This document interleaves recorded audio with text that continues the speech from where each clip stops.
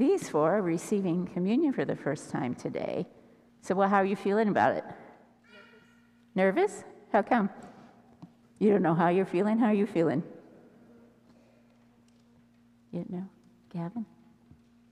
Well, you've been waiting a while, right? Yeah, so it's like finally arrived.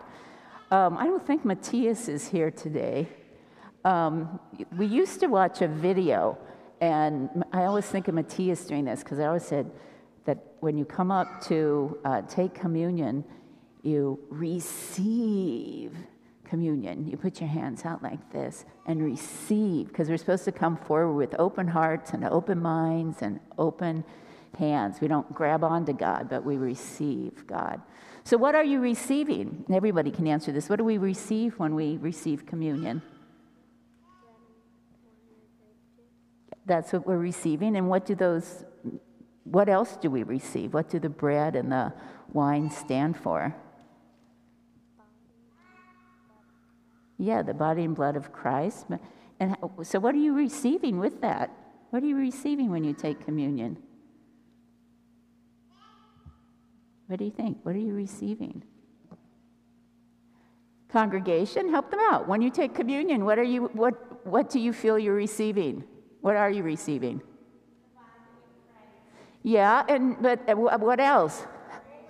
Grace, love, forgiveness, peace. Yeah, and the presence of Christ, And I always think the power to go and be Christ's body in the world. And also in that we become, there's that great song, one bread, one body, that Christ makes us one in this meal. So Brian's going to preach today about how God has many faces and we experience God in many ways, and communion's kind of like that too. Sometimes you'll receive it and you'll feel great peace. Sometimes you'll feel great joy because Christ comes to us in all different ways and meets us where we are. And sometimes we need peace, and sometimes we need hope, and sometimes we need joy, and sometimes we need forgiveness, and all those things come to us in this meal.